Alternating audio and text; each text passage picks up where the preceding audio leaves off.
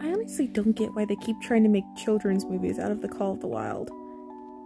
In doing so, they really have to sort of cut down on the brutality and violence that are in it, and that's pretty much the whole point of the book. It's the fact that the civilized dog is ripped from his home and taken to a cruel world where he has to either adapt or die.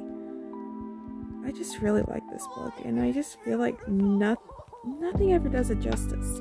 The closest I think I've come to is the anime that Japan made. I think it's called The Wild Howlbuck, I think. Do not quote me on that. But yeah, I always find it really weird how they keep trying to make children's movies out of this book. It's a good book, just adapt what's there. Not even counting the fact that most adaptations of Call of the Wild change it a lot. I just want one really loyal adaptation of this book.